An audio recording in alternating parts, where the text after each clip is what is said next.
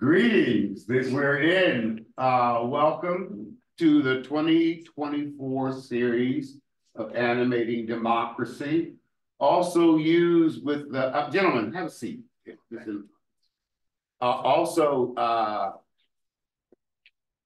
The Ebonic and folkloric term live and learn. Well, live and learn. So our series, which is a hybrid series, and I welcome all of those of you in Pennsylvania, in the Mid-Atlantic Arts region, and in the United States and Ireland who join us for the series. This is February 14th. Many days today, good friends. Of course, you know it is Valentine's Day. It's also Ash Wednesday. Yesterday was Mardi Gras. It is also the birthday of the very brilliant Lydia Hamilton Smith, the confidant of Thaddeus Stevens, who literally penned for him the 13th, 14th, and 15th Amendment as he dictated them because of his arthritis and his palsy. He couldn't hold the pen. So it is literally Lydia's signature that is on the documents in Smithsonian that say Thaddeus Stevens' original drafts of the 13th, 14th, and 15th Amendment. Lydia was born, good friends, on Valentine's Day, and she died on Valentine's Day. It's also the birthday of Frederick Douglass, which is why we're here to send him up spiritual, rhetorical, and oratorical cupcakes, if you will, for his birthday. Frederick was beyond his years and beyond his time. And as an example of what a Renaissance man he was, we thought we would start with Robert Campbell's short on Frederick Douglass, Renaissance man.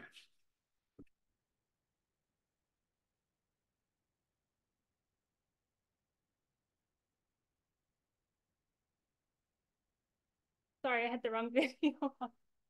Just one moment. While we're waiting, those of you who are joining us virtually, you know, we started our virtual salon during COVID. Before that, it was a live salon in the old facility upstairs. We are in the McCormick Riverfront Library's Thomas Morris Chester Research Center. It is the home of the Pennsylvania Pathways.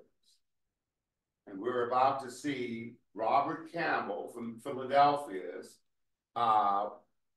interesting piece on the multiple images of Frederick Douglass.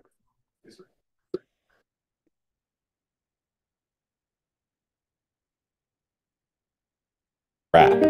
They're thought of as being for vain young people, with their lips pursed, downward angle, smizing, and posting to the gram for likes. Well, some of that is true. But selfies are actually one of the most important cultural movements that we've ever had. They show the world how we see ourselves, and that helps change how they see us too. But to fully understand the selfie's power, you have to look at the first person who really harnessed it, 19th century abolitionist Frederick Douglass.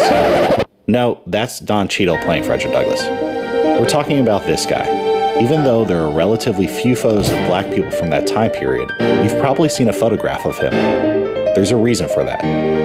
He was the most photographed American of the 19th century, photographed more than President Lincoln, more than General Custer, more than Ulysses S. Grant.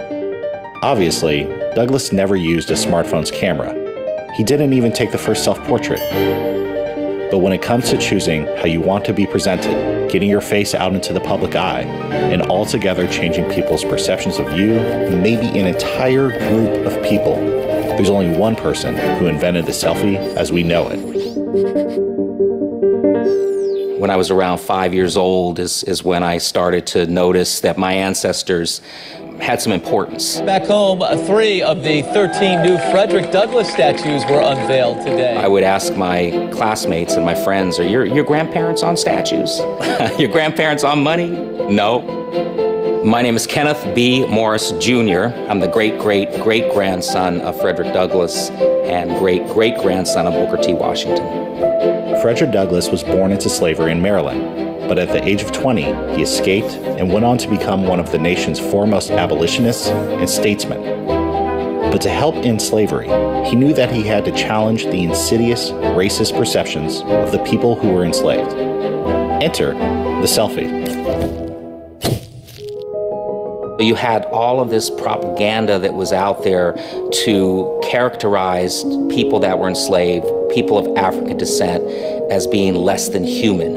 And so you would see these exaggerated features and big eyes and big lips, making them an other to justify mistreating them, dehumanizing them, taking away their freedom.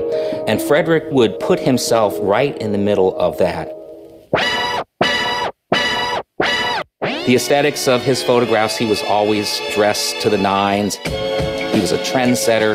His hair was looking good, even in the style of his beard or his goatee. At the time, the backgrounds in photography were really ornate. And if you look at his images, you see that they're very simple.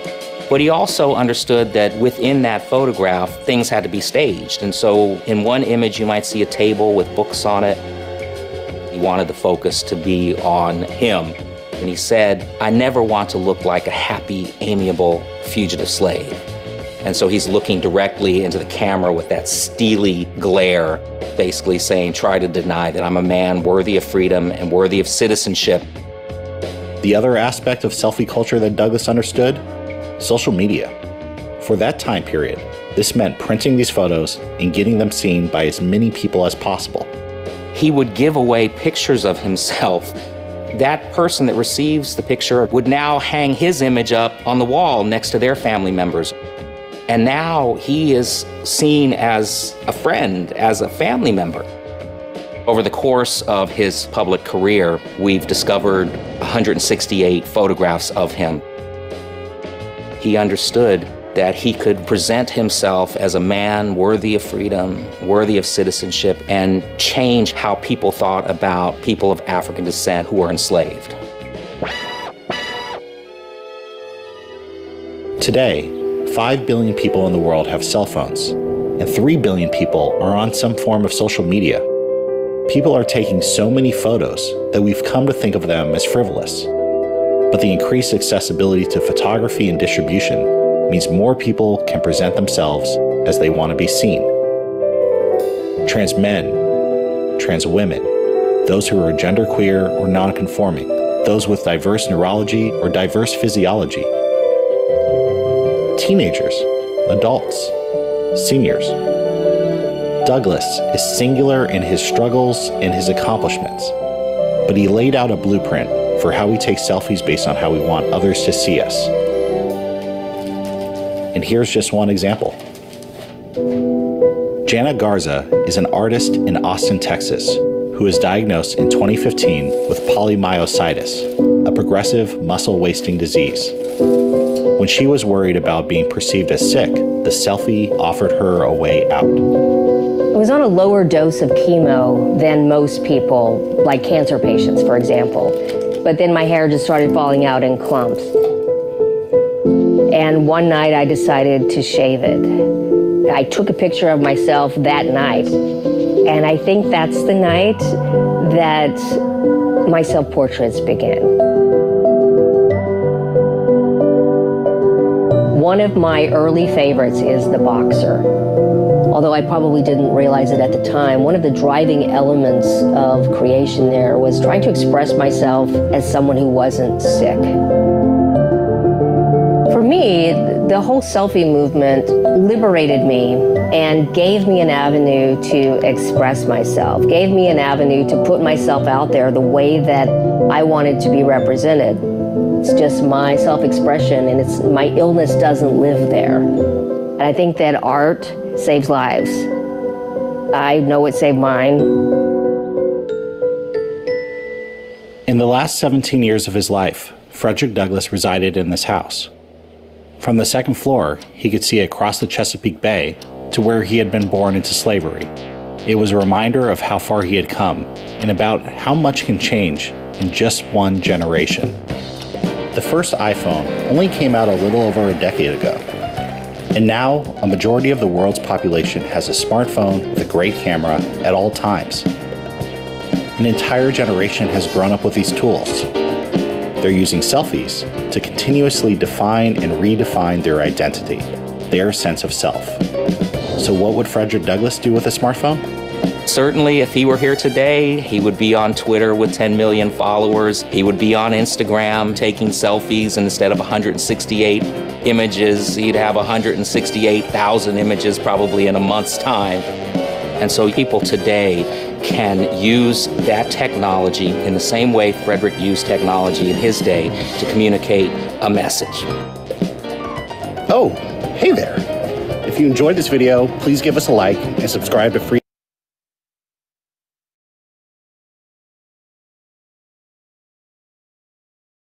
And he used this notion of the self to capture, like haiku, the essence of every movement of his thought arc.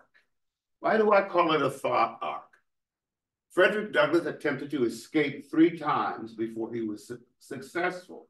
We refer to it not as an escape, but as a self-emancipation. So it took him 3 times to self-emancipate.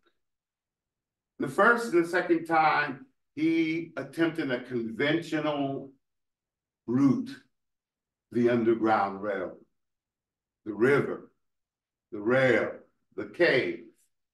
But he was caught both times. On the 3rd time, Clark, he tried camouflage. His common law wife knew that stevedores on the docks had free movement and free passage from one loading dock to the next. And so she made Frederick Douglass a stevedore's costume.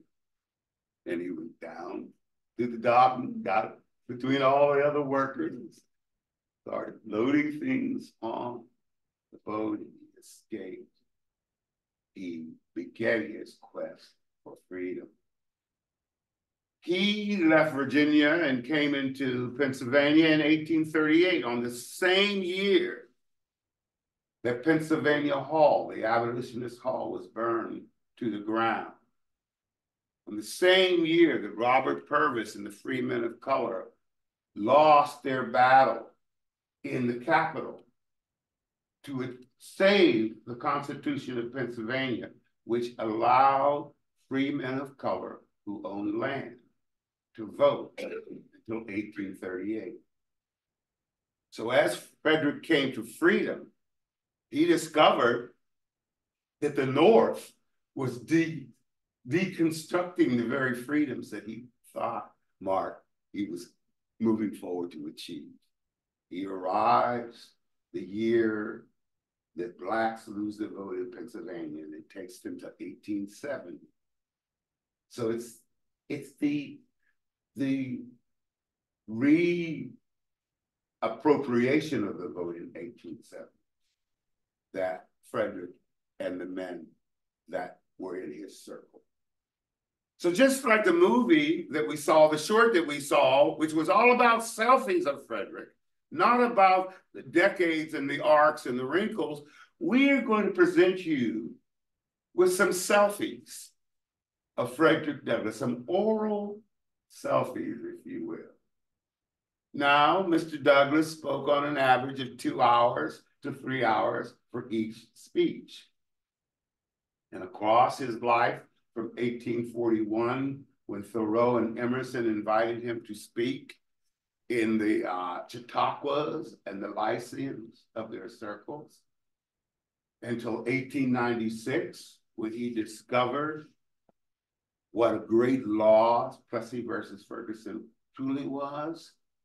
His speeches were like chronicles of the politics. We cannot present in full repertoire his speeches this evening, So I've asked these 6 gentlemen, would you take your places, please?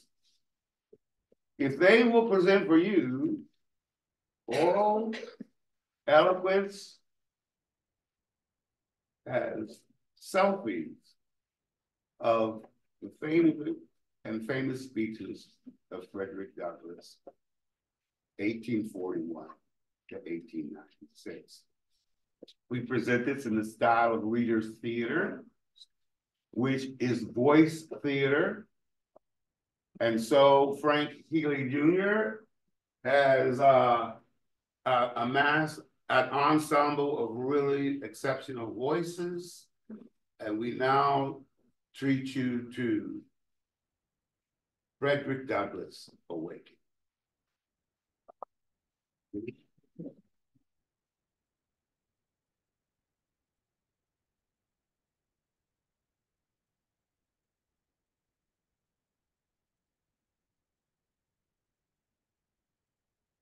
Those of you who know me know I need a stage manager. But Perfect, thank you. Frank is actor tonight. So gentlemen, Frederick Douglass, Awaken.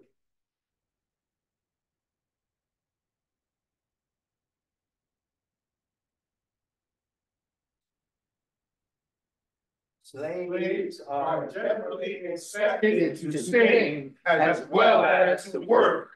Frederick Douglass, 1838. Everybody has asked the question, what shall we do with the Negro? I have had but one answer from the beginning. Do nothing with us. Your doing with us has already played enough mischief. Without a struggle, there can be no progress. Frederick Douglass, Nantucket, August 1841.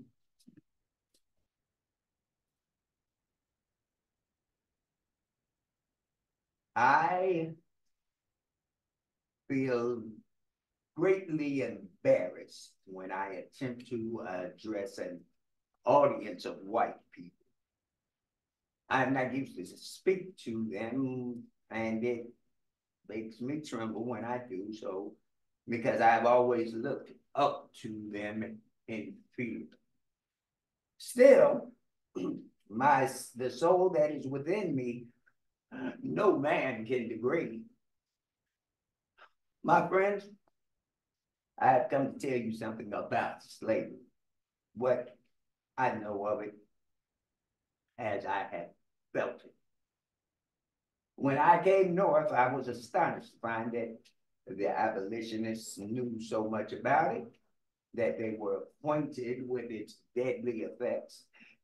And if they had lived in its midst, but though they can give you its history, though they can depict its horrors, they cannot speak as I can from experience.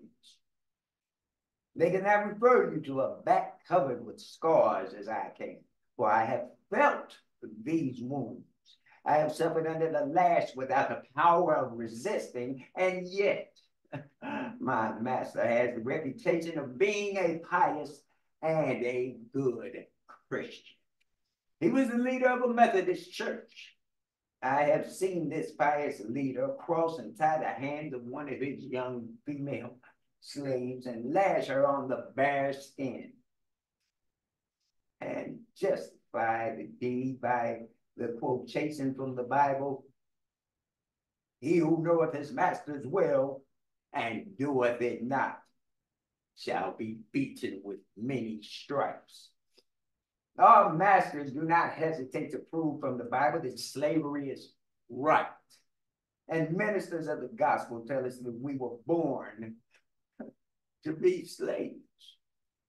Emancipation, my friends, is the cure for slavery and its evils. It alone will give to the South peace and quietness. It will blot out the insults we have borne, will heal the wounds we have endured, will pacify the resentment which would kindle to a blaze, and, though it may never unite the many kindred and dear friends which slavery has torn asunder, it will be received with gratitude and a forgiving heart.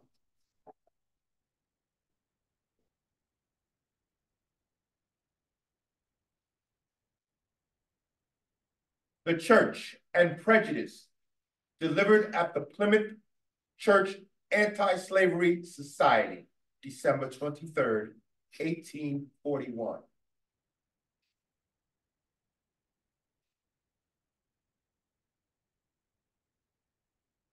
One in God make a majority. In my youth, I was a member of the Methodist Church. When I came north, I thought one Sunday I would attend communion at one of the churches of my denomination in the town I was staying. Upon entering, I noticed the white people gathered around the altar while the blacks clustered by the door. After the good minister had served out the bread and wine to one portion of them near him, he said, "These may withdraw and others come forward." Thus he proceeded till all the white members had been served. Then he drew a long breath and looking towards the door exclaimed, "Come up, colored friends, come up. For you have known God, and God is no respecter of persons. I haven't been there to see the sacraments taken since. At New Bedford, where I live, there was a great revival of religion not long ago, and many were converted and received, as they said, into the kingdom of heaven. But among those who experienced religion at this time was a colored girl baptized in the same water as the rest. So she thought she might sit at the Lord's table and partake of the same sacramental elements with the others. The deacon handed round the cup, and when it came to the black girl, he could not pass her, for there was the minister looking right at him. And as he was a kind of abolitionist, the deacon was rather afraid of giving him offense. So he handed the girl the cup, and she tasted. Now, it so happened that next to her sat a young lady who had been converted at the same time, baptized in the same water, and put her trust in the same blessed Savior. Yet when the cup containing the precious blood, which had been shed for all, came to her, she rose in disdain and walked out of the church.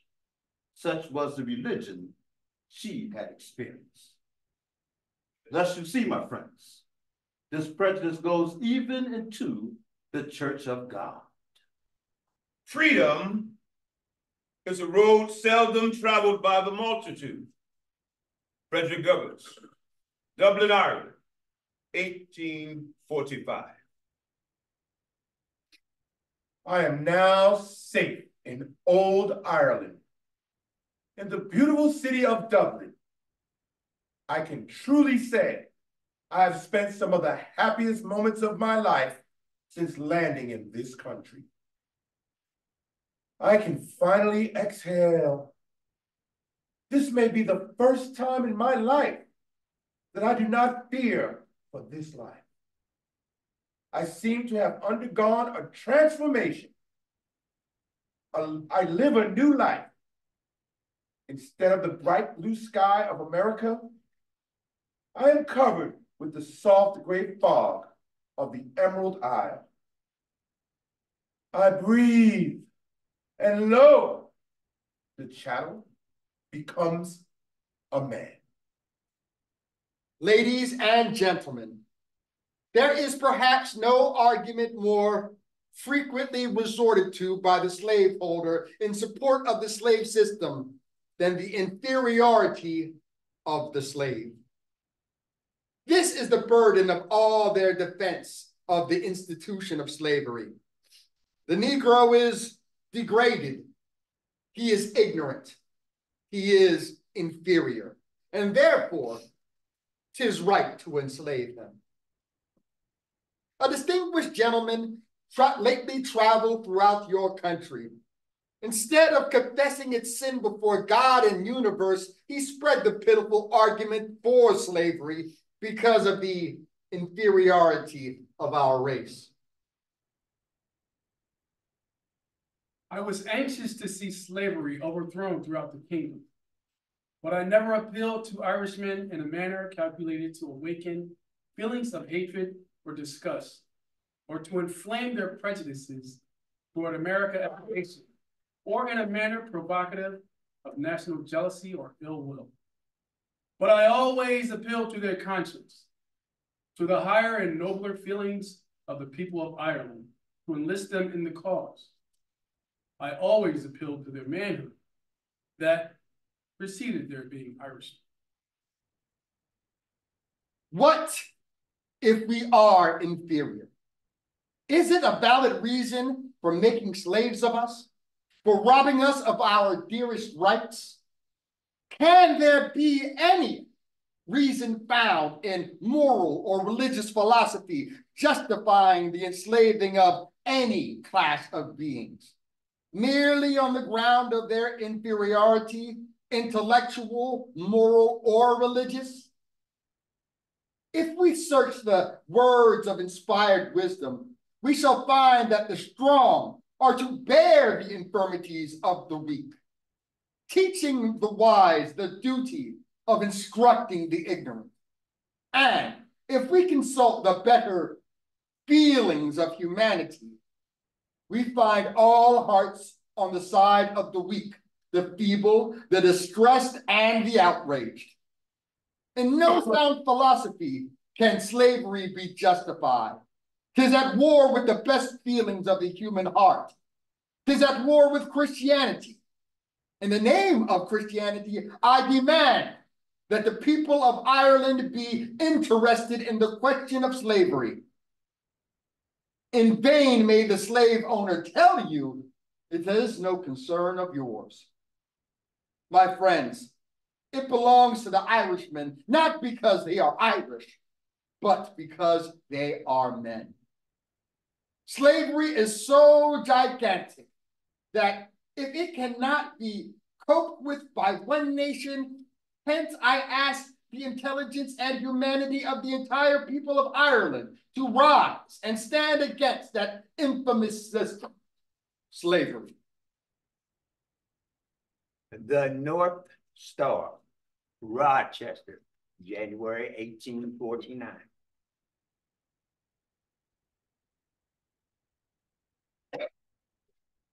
In order to divert the hounds from the pursuit of the fox, a red herring is sometimes drawn across the trail. The hounds mistake it for the real scent.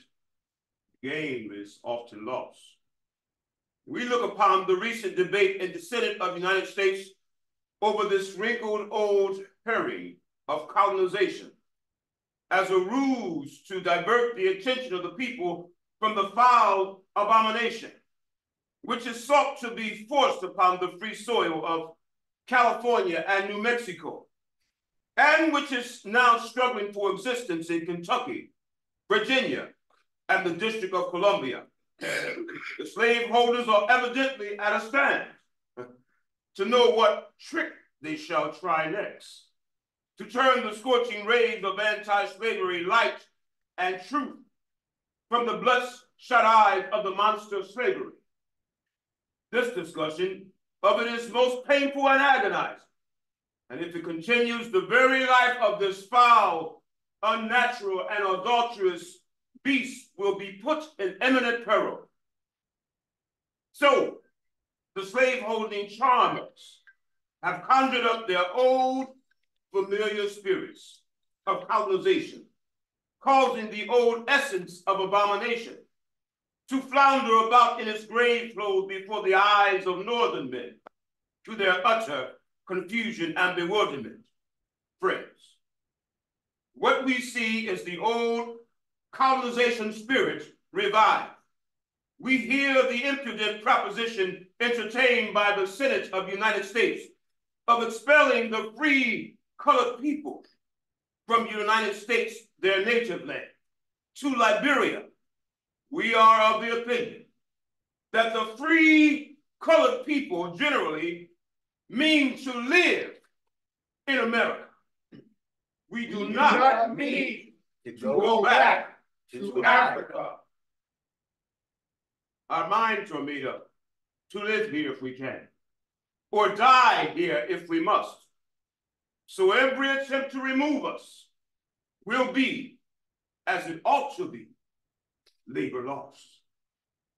Here we are, and here we shall remain. Frederick Douglass, July 4th, 1852. What to the American slave is your 4th of July? I answer, a day that reveals to him more than all other days of the year, the gross injustice and cruelty to which he is the constant victim. To him, your celebration is a sham. Your boasted liberty an unholy license. Your national greatness, swelling vanity. Your sounds of rejoicing are empty and heartless. Your shouts of liberty and equality, hollow mockery. Your prayers and hymns, your sermons and thanksgivings, with all your religious parade and solemnity, are to him mere bombast, fraud, deception, impiety, and hypocrisy, a thin veil to cover up crimes which would disgrace a nation of savages. There is not a nation of the earth guilty of practices more shocking and bloody than are the people of these United States at this very hour. Go, search where you will. Roam through all the monarchies and despotisms of the old world. Search out every abuse, and when you have found the last, compare your facts to the everyday practices of this nation. And you will say with me that for revolting barbarity and shameless hypocrisy, America reigns without a rival. Rochester, New York, on March 2nd, 1863. Men of color to arms.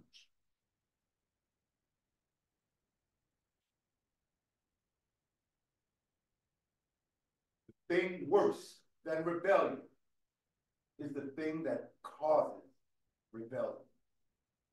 When the first rebel cannon shattered the walls of Sumter and drove away its starving garrison, I predicted that the war then and there inaugurated would not be fought out entirely by white men.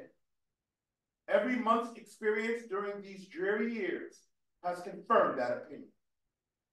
A war undertaken and brazenly carried on for the perpetual enslavement of colored men calls logically and loudly for colored men to help suppress it. Only a moderate share of sagacity was needed to see that the arm of the slave was the best defense against the arm of the slaveholder. Hence, with every reverse to the national arms, with every exulting shout of victory raised by the slaveholding rebels, I have implored the imperiled nation to unchain against her foes her powerful black hand. Slowly and reluctantly, that appeal is beginning to be heeded. Stop not now to complain that it was not heeded sooner. This is not the time to discuss that question. Leave it to the future. When the war is over, the country is saved, peace is established, and the black man's rights are secured, as they will be. Action, not criticism, is the plain duty of this hour. Words are now useful only as they stimulate to blows. The office of speech now is only to point out when, where, and how to strike the best advantage. There is no time to delay. The tide is at its flood that leads on to fortune. From east to west, from north to south, the sky is written all over, now or never. Liberty won by white men would lose half its luster. Who would be free themselves must strike the blow. Better to die free than to live as slaves. This is the sentiment of every colored man amongst us. Yes, there are weak and cowardly men in all movements. We have them amongst us now.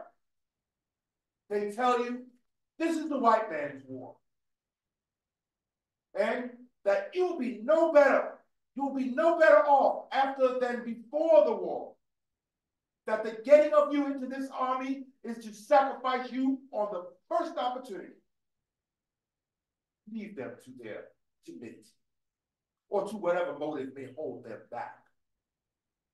I have not their timidity or to whatever motive may hold them back. I will undertake to forward to Boston all persons adjudged fit to be mustered into the regiment. You have only to apply to me at any time within the next 2 weeks. Let us go quickly and fill up the first colored regiments from the north. Men of God, unite! Washington, D.C., 1871, the dedication of the Lincoln Monument.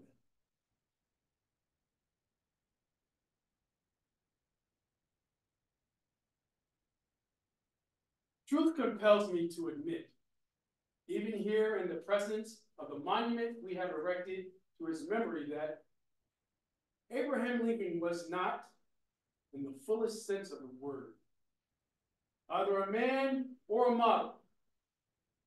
In his interests, in his associations, in his habits of thought, and in his prejudices, he was a white man.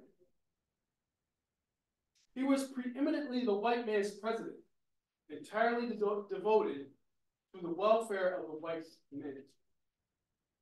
He was ready and willing at any time during the first years of his administration to deny, postpone, and sacrifice the rights of humanity and the colored people, to promote the welfare of the white people of this country.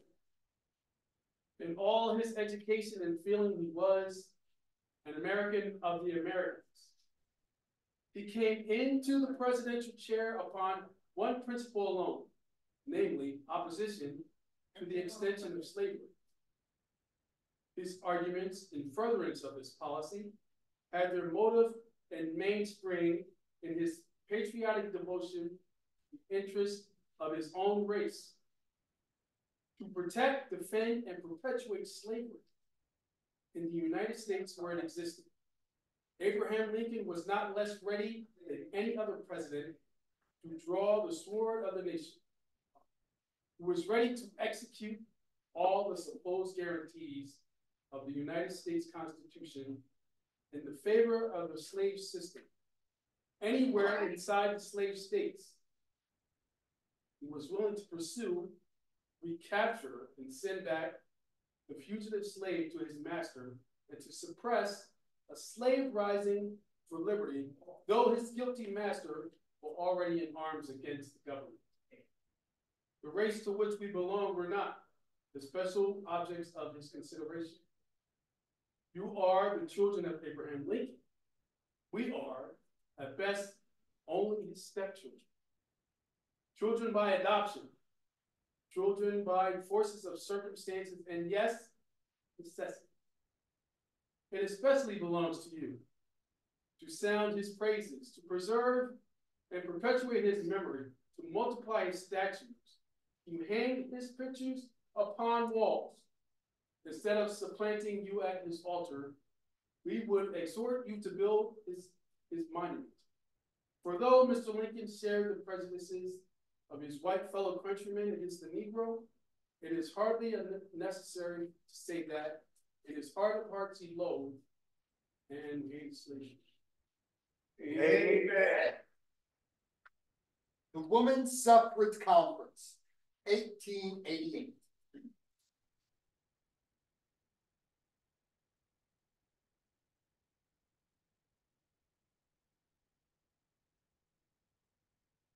The limits of tyrants are prescribed by the endurance of those whom they oppress. Ladies and gentlemen, although I've long been identified with the women's suffrage movement and have often spoken in its favor, I am somewhat at a loss to know what to say on this great and uncommon occasion, where so much has been said. When I look around on this assembly and see the many able and eloquent women full of the subject, ready to speak, and who only need the opportunity to impress this audience with their views and thrill us with thoughts that breathe and words that burn, I do not feel like taking up more than a very small space of your time and attention, and shall not. I would not even now presume to speak, but for the circumstances of my early connection with the cause, and having been called upon to do so by those voices in this council, which all gladly obey. Men have very little business here as speakers anyhow, and if they come here at all, they should take back benches and wrap themselves in silence. For this is an international council, not of men, but of women, and women should have all the say in it. I believe no man, however gifted with thought and speech, can give voice to the wrongs and present the demands of women with the skill and effect, with the power and authority of woman herself. Woman knows and feels her wrongs as man cannot know and feel them. And she also knows as well as he can know what measures are needed to redress them. I grant all the claims at this point. She is her own best representative. We can neither speak for her, nor vote for her, nor act for her. And the thing for men to do in the premises is just to get out of her way and give her the fullest opportunity to exercise all the powers inherent in her individual personality, and allow her to do it as she herself shall elect to exercise. So I gladly step aside to let this grand assembly of women advocate their cause. They are essential to the steady growth and onward march of progress, and they must enjoy the triumph of democracy. Leslie Flirt, 1896. It is easier to build strong children than to repair broken men. Do not ask me what will be the result of the so-called Negro problem. I cannot tell you. I have sometimes thought that the American people are too great to be small, too just and magnanimous to oppress the weak, too brave to yield up to the right of the strong, and too grateful for public service ever to forget them or fail to reward them. I have fondly hoped that this estimate of American character will soon cease to be contradicted or put in doubt. But the favor with which this cowardly proposition of disenfranchisement has been received by public men, white and black, by Republicans as well as Democrats, has shaken my faith in the nobility of this nation. I hope and trust all will come out right in the end. But the immediate future looks dark and troubled. I cannot shut my eyes to the ugly facts before me So strange things have happened of late and are still happening. Some of these tend to dim the luster of the American name and chill the hopes once entertained for the cause of American liberty. He is a wiser man than I am, who can tell how low the moral sentiment of this republic may yet fall. When the moral sense of a nation begins to decline and the will of progress to roll backward, there is no telling how low the one will fall or where the other will stop. The Supreme Court has surrendered. State sovereignty is restored. It has destroyed the Civil Rights Bill and converted the Republican Party into a party of money rather than a party of forms, a party of things rather than a party of humanity and justice. We make our lives what that's Principles which we all thought to have been firmly and permanently settled by the late war have been boldly assaulted and overthrown by the defeated party. Rebel rule is now nearly complete in many states, and it is gradually capturing the nation's Congress.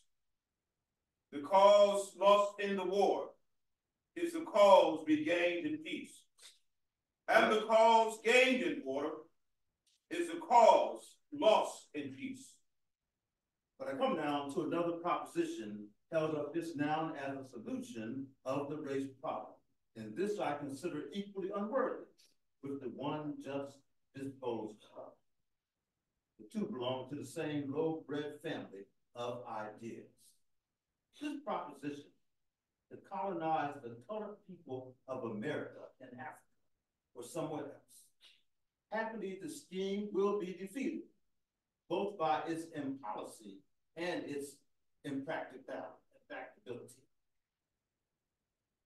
It is all nonsense to talk about the removal of 8 million American people from their homes in America to Africa. The expense and hardships, to say nothing of the cruelty of such a measure, would make success impossible. The American people are wicked, but they are not fools. They will hardly be disposed to incur the expense, to say nothing of the injustice which this measure demands. Nevertheless, this colonizing scheme, unworthy as it is of American statesmanship and American honor, and though full of mischief by some colored people, seems to have a strong hold on the public mind and at times has shown much life and vigor. The bad thing about it is that it has now begun to be advocated by colored men of acknowledged ability and learning, and every little while, some white statesman becomes its advocate. Those gentlemen will doubtless have their opinion of me. I certainly have mine of them. My opinion of them is that if they are insecure, and if they are insincere, they are not sensible.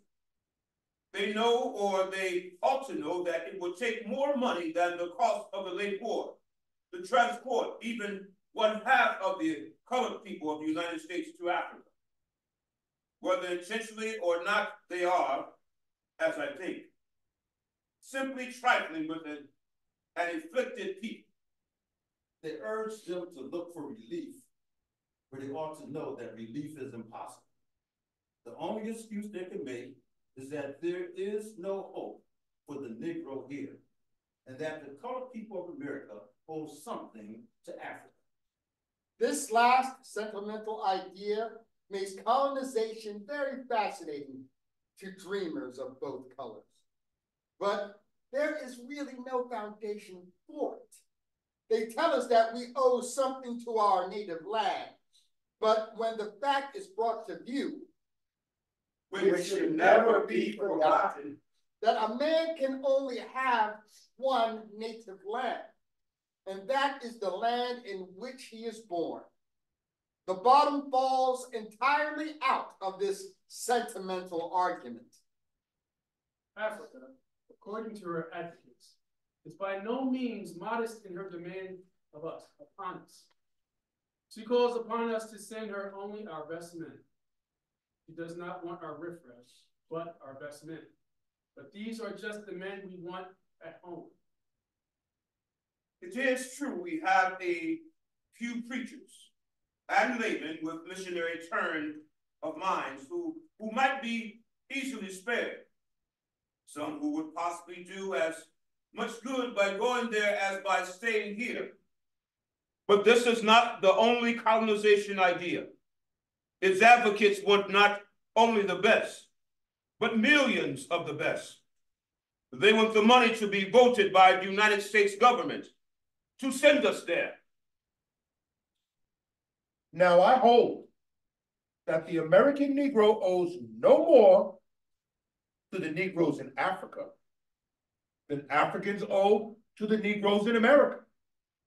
There are millions of needy people over there, but there are also millions of needy people over here as well.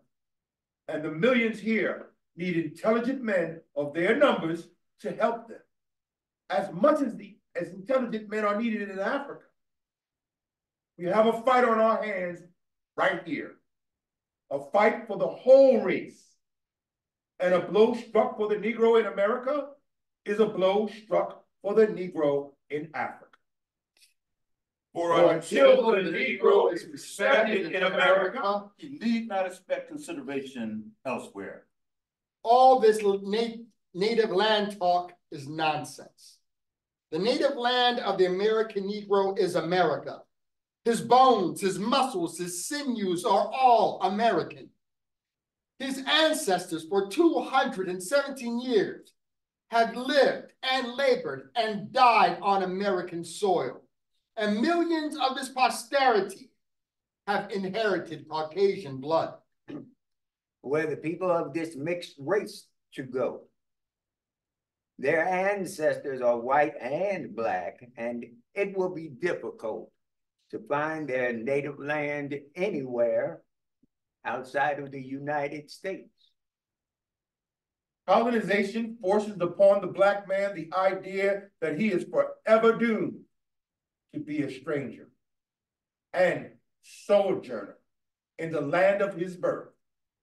Yet he has no permanent abiding place here. All this is purple. Such ideas are constantly flaunted before him. He cannot easily set himself to work to better his condition in such ways as are open to him here. It sets him to groping everlastingly after the impossible. Every man who thinks at all must know that home is the fountainhead, the inspiration.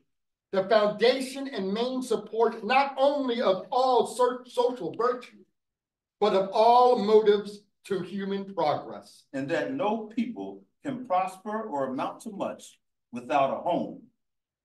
To have a home, the Negro must have a country. You are an enemy to the moral progress of the Negro, whether you know it or not. And when you call upon him to break up his home in this country for an uncertain home in Africa, but the agitation of the subject has a darker side still. It has already been given out that we may be forced to go at the point of the bayonet. I cannot say that we shall go gently. And so, in consideration of what to do with the races, I say, colonization is not the solution.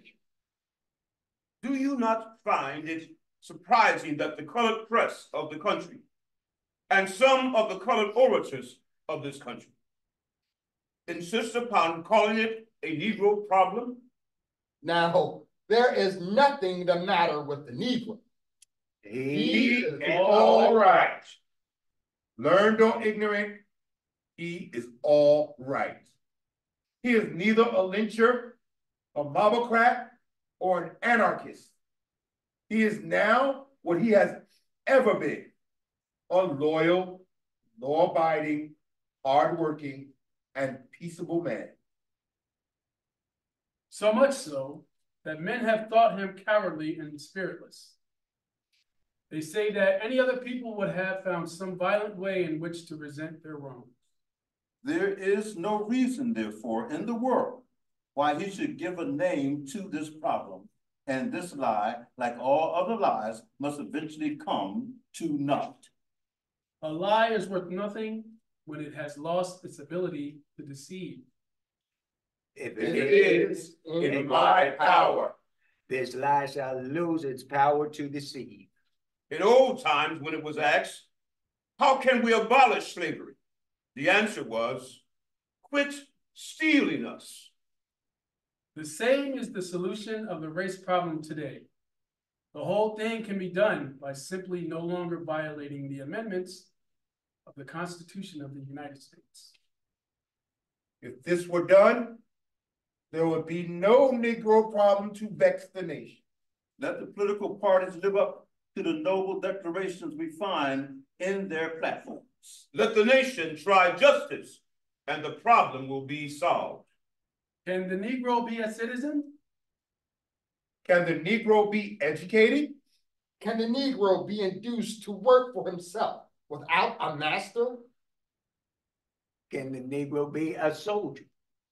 Time and events have answered these and all other like questions. I didn't know I was a slave until I found out I couldn't do the things I wanted. I prayed for 20 years, but received no answer until I prayed with my legs. At a time like this, scorching irony, not convincing argument is needed. You have seen how a man was made a slave. You shall see how a slave was made a man. A gentleman will not insult me, and no man, not a gentleman, can insult. Where justice is denied, where poverty is enforced, where ignorance prevails, and where any one class is made to feel that society is an organized conspiracy to oppress, rob, and degrade them. Neither persons nor property will be safe. Power concedes nothing without a demand. It never did, it never will. The life of a nation is secure only while the nation is honest, truthful, and virtuous. Let the statesmen of the country live up to their convictions. Last speech.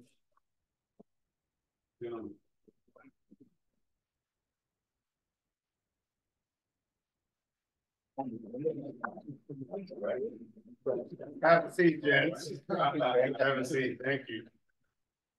So we took 18 speeches. The average speech was 2.5 to 3 hours long. And we condensed them into a choral reading using the theatrical style of the selfie, so that we would take snapshots from his speeches as though the audience had clipped in emotions times. Before we introduce our two guests, the first are our colleagues from Philadelphia who are working at Penn State on the color convention movement. And they will contextualize for us, gentlemen, where these speeches took place and what were the situations that changed his arc of identity and took him from being pro-colonization to anti-colonization. And then our dear friend, Dr. Tanya Keynes Taylor of Westchester University and the Pennsylvania State System of Higher Education, POSHE, will speak to us about the Frederick Douglass Society across the 14 POSHE campuses and how they are working to make these words relevant to the coming generations. But first, I ask you, gentlemen, you've been introduced to this material in only a week. What did you know about Frederick Douglass before, and what part of yourself did you see in his words as we read this afternoon? I like to start off with that. Sure. You know, I'm very cursed of what I knew about Frederick Douglass beforehand.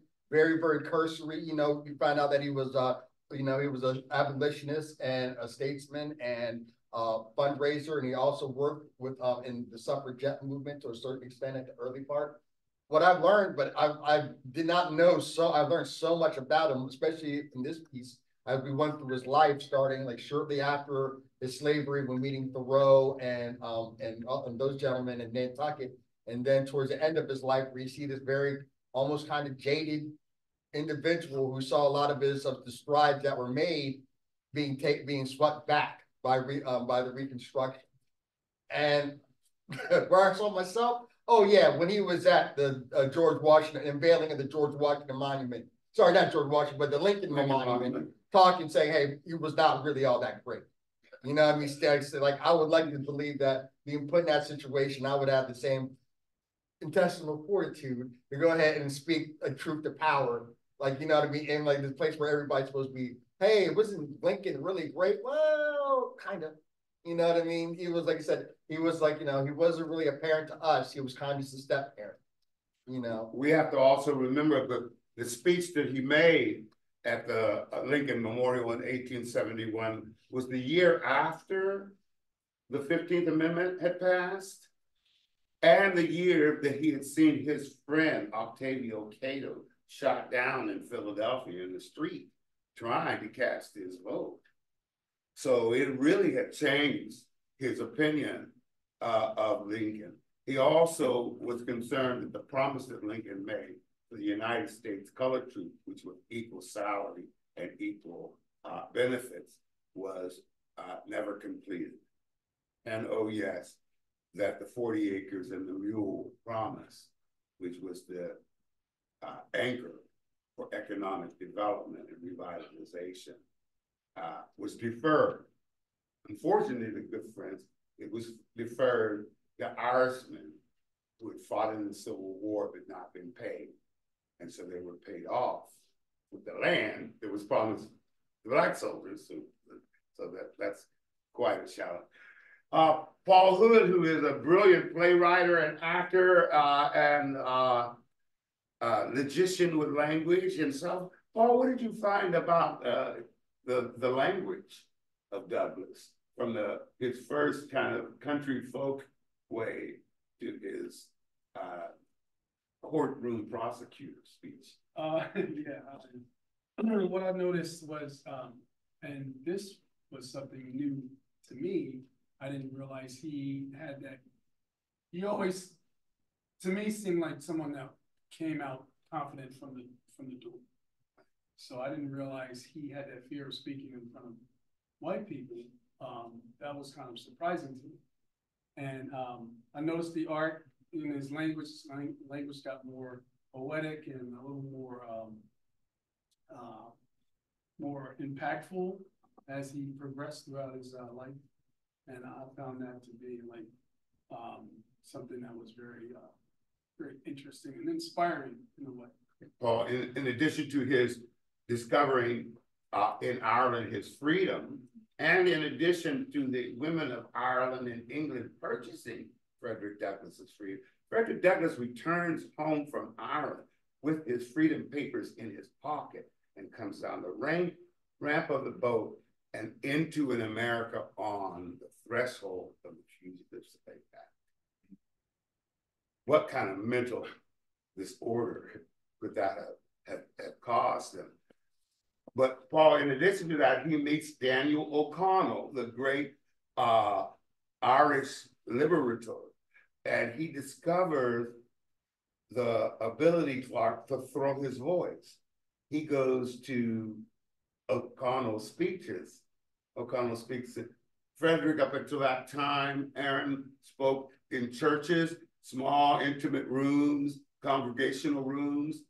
Their 1,800 seat, 2,000 seat halls.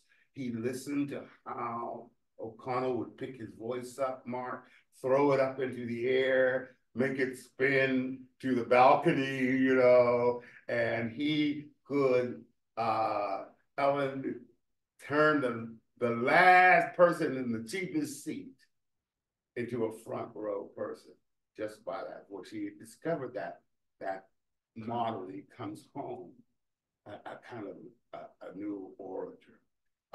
Mark, you're a deep thinker, and you touched me a bunch of times as we reviewed this script. What were some of the most meaningful speeches to you? The one that I read, where he was calling to arms Black men to fight against the slavery, against the movement of slavery. I had no idea that that was part of his life. That's what he did. And he did it in such a way that was so eloquent. And it, I mean, to be able to, he states that there are some that were not a part of, that do not want to be a part of that, or that they're just saying that they're going to be sacrificed. But he still gives a convincing speech about this has to be done.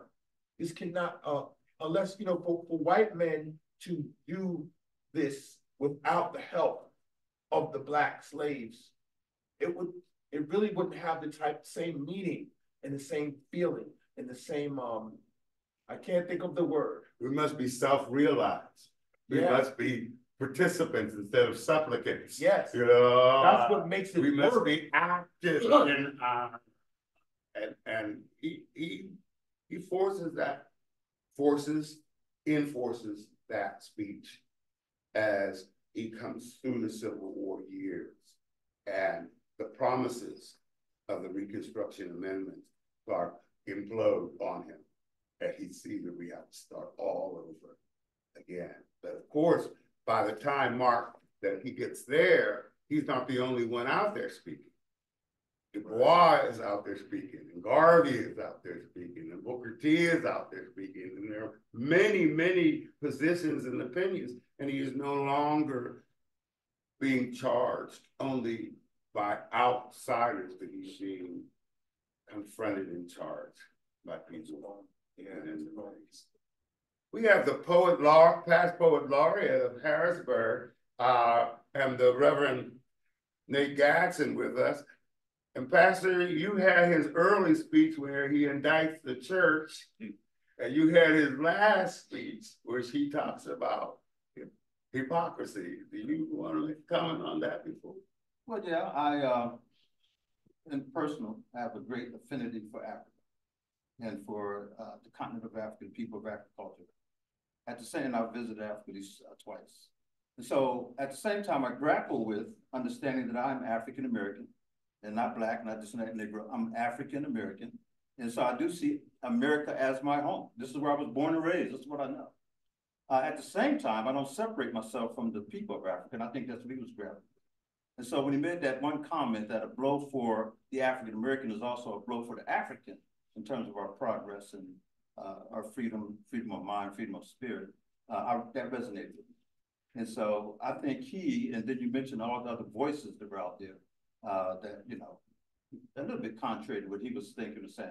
But at the same time, everyone was on the same accord, but seeing it in different ways. And that's the thing that we all grapple with even today. So when he indicted the church and said, and even, of course, because that's where so much of that showed up in terms of separation. And even when Dr. King said the most segregated hour in America would be 11 o'clock on a Sunday morning, yes, it harkened back to that. And so we've always known the church to have that dual reality, that dual, you know, problem of one, we praise God, and two, we separate ourselves, you know, from each other, or they separate themselves from us, let's put it that way. And then finally, the last point I'll make is that I was a member, let's say, of Capital Presbyterian. And I remember one day we decided to have a meeting with the Market Square Presbyterian Church. I didn't know that history. I was born and raised in the Church of God in Christ. So when we had this big program, and I thought, oh, okay, this is interesting.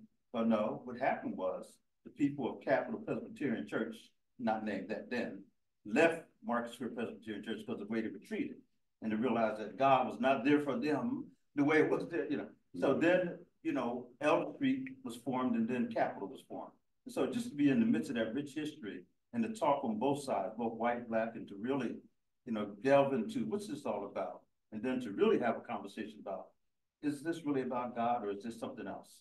I thought it was so powerful. So that's what it's came up for me. It's very powerful, Nate, from the position of this man who is raised in evangelical tent revivals, and he decides to go to church in the north, and he witnesses this thing on the communion rail, that the blood of Christ is segregated, and you can't even think that shock must have been overwhelming. I encourage all of you to read as many of his speeches as possible, but also to read this last speech, which is called Lessons Learned, because he is speaking simultaneously in that speech to Booker T. Washington and talking about trades. He is speaking to W.E.B. Du Bois and the talented Tim. He said, we need to keep our talented Tim here. You know, it's not only that they want a talented Tim, Mark, they want millions of our talent, you know, and that's very interesting. We need our talent here. But he also makes, Aaron, this brilliant distinction between what is home, and to have a home, you have to have a nation. And he puts the question that is on the news tonight: what to do with the Negro, you know, both in its present dilemma and its past. And so I asked the gentleman to join the front row, and I'm going to ask our good friends from the Color Convention movement if they'll contextualize some of these speeches for us, ask you all some questions, but also fill in what were the events that these speeches came from, what were the circumstances of the changing 1838 to 1850 and the Fugitive Slave Act, 1850 to 1865 and the end of the war, 1865 to 1896 in Plessy versus Ferguson, which is around the time of Frederick's. I encourage you to use these monologues, gentlemen. It has been a joy to work with you. That's how we took what would have been the 800-hour marathon, Frederick, you know, like, and moved it down into a quarter week. Come join the audience and we'll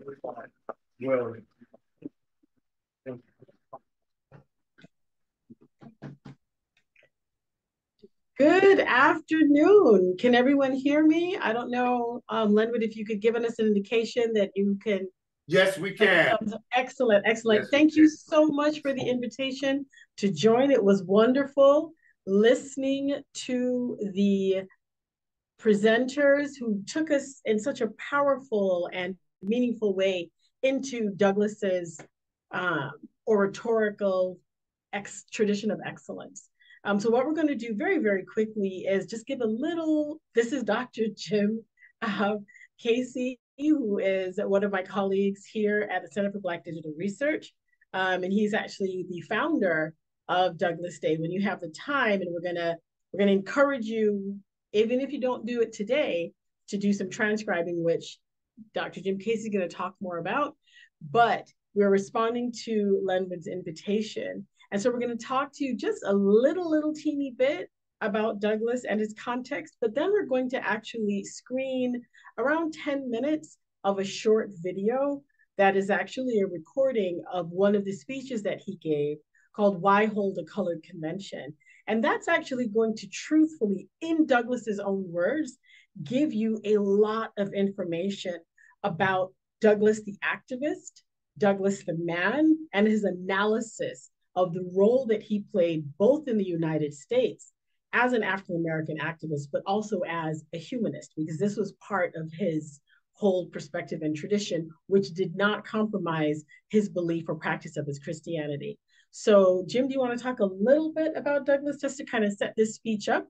And then we're going to do a share screen and give you an opportunity just to see a little bit. And then because it is Chautauqua, hopefully we're going to be able to have a chance to engage in some dialogue. So if that sounds good to you, we can go ahead and get started. Sure. We come bearing many gifts. The video that we are about to show you was a production that Denise, along with a number of other folks, produced with an actor by the name of Hassan El-Amin, who was extraordinary to see in person enough that we thought we have to record this so that we could share it with other people. And part of that is because he delivers this speech in 1883. He is somewhat of an elderly man by that point, an elderly statesman living in Washington, D.C. And for the 40 years prior, he had been participating in the colored conventions movement, which was a 7-decade-long movement of Black activism in the 19th century, which we don't know nearly enough about, in part because it was so often confused with other movements of the day that tended to be white-led, that tended to prioritize more than just the networks of Black activists working together. And so Douglass had joined this movement in 1843 and attended, we think, maybe more of these state and national political meetings than any other person in the 19th century. He was constantly attending these major conventions, giving speeches, engaging in these kinds of Chautauqua discussions with people as a kind of formative experience for his rise to prominence. And across this movement, what we see is that he's constantly getting feedback. It's not just the sage on a stage. There were many, many other people who influenced his thought, who pushed back at him, who said, sometimes we think about it this way, and we need to develop and expand the way that we're thinking about collective organizing, the way that we're thinking about freedom seeking is more than just the fight against slavery, but also issues facing communities around education, labor, voting rights, citizenship. And so across 4 decades, he's engaging in these conversations all across the country. And then we get to the late 1870s and the early 1880s. The movement has begun in many ways to fall apart. The rise of racial violence, especially in the South, had made it difficult compared to even the years before the Civil War for Black communities to hold open political conventions, right? We have many examples in Tennessee, North Carolina, Georgia, Maryland, where open conventions were physically attacked, right? Which meant that oftentimes those conversations found other routes. And that meant, in some ways, the loss of the momentum of this movement. And so in 1883, Douglass, living in Washington, D.C., joins with another group of activists that we could spend a long time talking about in putting out a new call for a national colored convention, not a state level, not just a local neighborhood gathering, but a recognition that each of the issues facing his community in Washington, D.C. and across the country weren't just local problems. And so he puts out a national call and nobody supports it. This is really one of the fascinating moments. I'm convinced we need a Netflix series, an HBO miniseries about this part of his life because he has no support. And the younger generation pushes back and says, we've made inroads into the Republican Party, of course, a different Republican Party back then, and we don't want to have just distinctly Black-led movements. We want to try and work in integrated political organizations. And he said, okay, I understand, I've done that work myself, but I still think there's an important role for a Black convention to take place to have these conversations.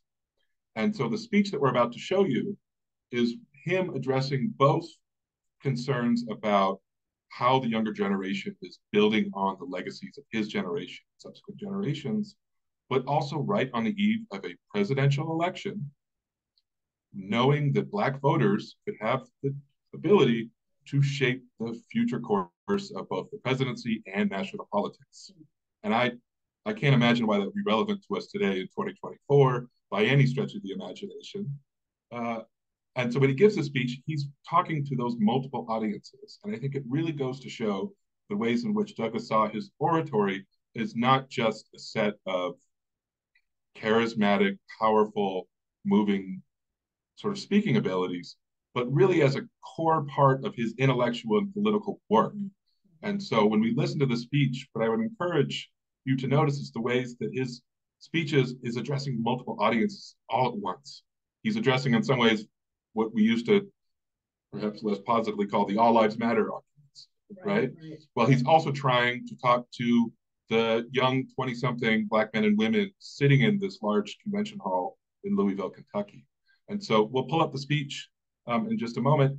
There's a longer version that I would really encourage you to watch. It runs about 22 minutes. And even that is an excerpt from a much longer speech that I think would take an hour and a half to perform in full. So we encourage you to be able to find that at coloredconventions.org, where you can find that freely available. But we also have this speech that we're going to pull up in a moment to be able to share with you. Do you want to just go to the direct? Yeah. We're going to pull out the high quality, high resolution for you, so you can be able to follow the full effect. If you go to our YouTube channel, that'll be faster. And then as we show the speech, what we're hopefully going to do is be able to engage in conversation and hear how folks are able to receive the speech. But then we also want to do a little bit of time to share the activities that we put on here at Penn State, but also at something like 180 different locations on 4 continents around the world today, which is a way to mark the chosen birthday of Frederick Douglass with a transcribe-a-thon, which meant that we partnered with the Library of Congress, who has digitized many of his letters and then put them online for people to help transcribe.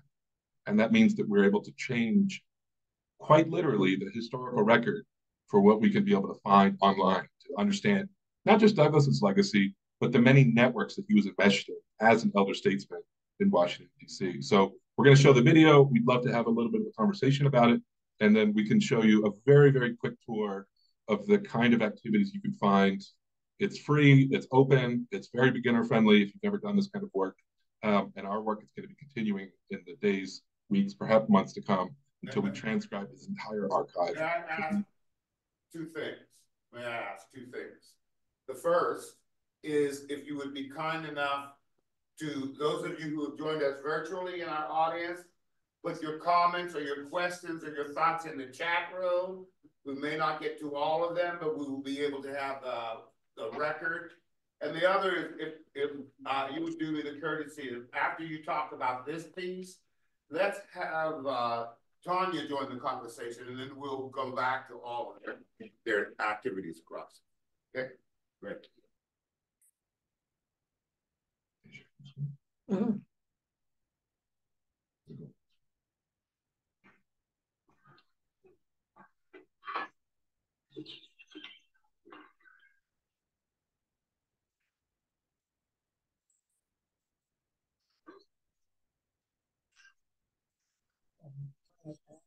There we go.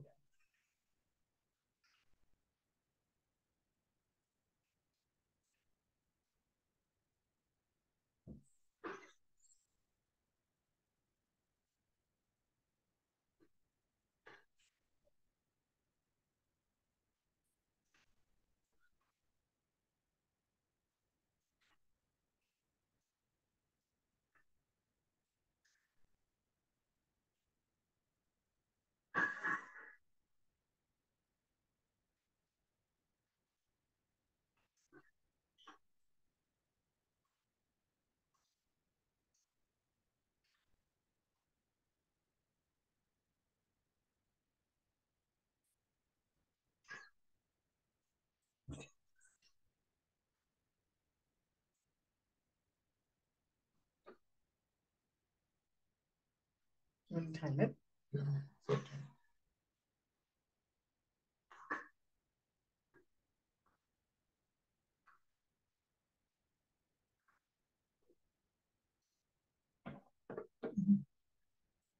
Oh God, this took so long.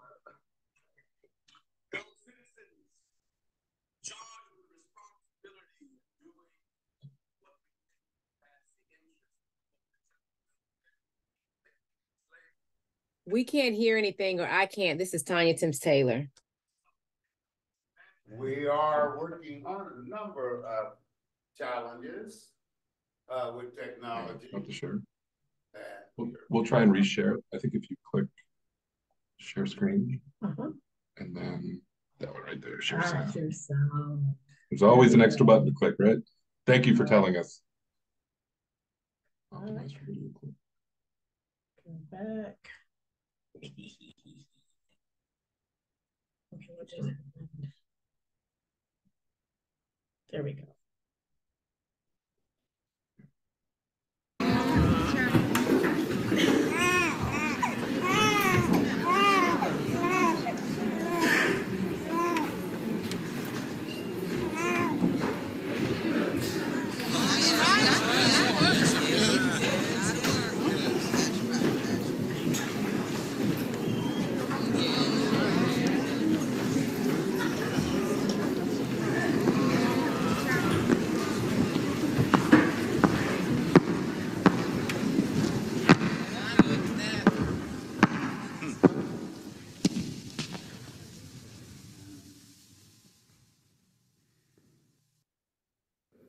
Fellow citizens, charged with the responsibility and doing what we may to advance the interests and promote the general welfare of a people lately enslaved, and who, though now free, still suffer many of the disadvantages and evils derived from their former condition, not the least among which is a low and unjust estimate entertained of their abilities and possibilities and their value as citizens of the Republic. Allowing the existence of a magnanimous disposition on your part to listen candidly to an honest appeal for fair play, coming from any class of your fellow citizens who may have, or may think they have, rights to assert or wrongs to address. The members of this National Convention, chosen from all parts of the United States, representing the thoughts, feelings, and purpose of colored men generally, would most respectfully and earnestly ask your attention and favorable consideration to the matters contained in the present paper. Born on American soil in common with yourselves, deriving our bodies and our minds from its dust, centuries having passed since our ancestors were torn from the shores of Africa, we, like yourselves, hold ourselves to be in every sense Americans, and that we may therefore venture to speak to you in a tone not lower than that which becomes earnest men and American citizens. Having watered your soil with our tears, enriched it with our blood, performed its roughest labor in time of peace, defended it against enemies in time of war, and at all times been loyal and true to its best interest.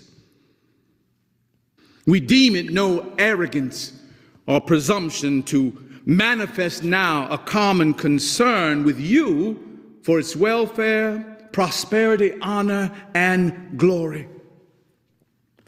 If the claim thus set up by us be admitted as we think it ought to be, it may be asked what propriety or necessity can there be for the convention of which we are members?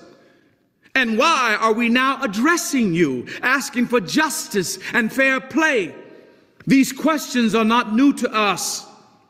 From the day the call for this convention went forth, this seeming incongruity and contradiction has been brought to our attention from one quarter to another, sometimes with argument, sometimes without argument, sometimes with seeming pity for our ignorance, and at other times fierce censure for our depravity. These questions have met us. With apparent surprise, astonishment, and impatience, we have been asked, what more can the colored people of this country want than they have now? And what more is possible for them? It is said that they were once slaves, they are now free. They were once subjects, they are now sovereign. They were once outside of all American institution. They are now inside of all and are a recognized part of the whole American people. Why then do they hold colored national conventions and thus insist upon keeping up the color line between themselves and their white fellow countrymen? Happily for us and for the honor of the Republic, the United States Constitution is just, liberal, and friendly. The amendments to this instrument, adopted in the trying times of Reconstruction of the Southern states, are a credit to the courage and statesmanship of the leading men of that crisis. These amendments established freedom and abolished all unfair and invidious discrimination against citizens on account of race and color, so far as law can do so. In their view, citizens are neither black nor white, and all are equal. With this admission and this merit of reproof to trimmers and traitors, we come again to the question, why are we here in this national convention? To this we answer, First, because there is power in numbers and in union. Because the many are more than the few. Because the voice of a whole people oppressed by a common injustice is far more likely to command attention and exert influence on the public mind than the voice of single individuals and isolated organizations. Because coming together from all parts of the country, the members of the National Convention have the means of a more comprehensive knowledge of the general situation and may, therefore, fairly be presumed to conceive more clearly and express more fully and wisely the policy it may be necessary for them to pursue in the premises. Because conventions of the people are in themselves harmless, and when made the means of setting forth grievances, whether real or fancied, they are the safety valves of the republic, a wise and safe substitute for violence, dynamite, and all sorts of revolutionary actions against the peace and good order of society.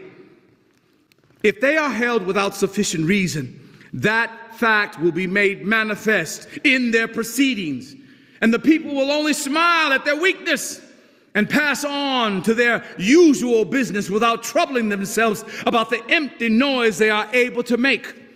But if held with good cause by wise, sober, and earnest man, that fact will be made apparent, and the result will be salutary. That good old maxim, which has come down to us from revolutionary times, that error may be safely tolerated while truth is left free to combat it, applies here. A bad law is all the sooner repealed by being executed, and error is sooner dispelled by exposure than by silence. So much we have deemed it fit to say of conventions generally, because our resort to this measure has been treated by many as if there was something radically wrong in the very idea of a convention. It has been treated as if some ghastly secret conclave sitting in darkness to devise strife and mischief. The fact is, the only serious feature in the argument against us is the one which respects color. We are asked not only why hold a convention, but with emphasis, why hold a colored convention? Why keep up this odious distinction between citizens of a common country and thus give countenance to the color line? It is argued that if colored men hold conventions based on color, white men may hold white conventions based on color, and thus keep open the chasm between one and the other class of citizens, and keep alive a prejudice which we profess to deplore. We state the argument against us fairly and forcibly, and will answer it candidly, and we hope conclusively. By that answer, it will be seen that the force of the objection is, after all, more in sound than in substance. No reasonable man will ever object to white men holding conventions in their own interest, when they are once in our condition and we in theirs, when they are the oppressees and we the oppressors.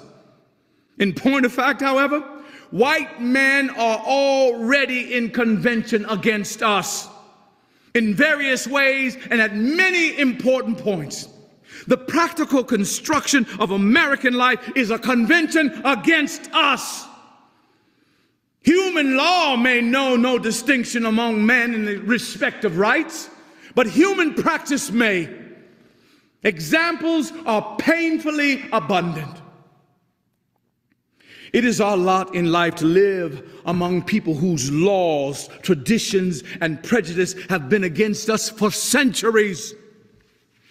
And from these they are not yet free. To assume that they are free from these evils simply because they have changed their laws is to assume what is utterly unreasonable and contrary to facts. Large bodies move slow. Individuals may be converted on the instant and change their whole course of life. Nations never will. Time and events are required for the conversions of nations. Not even the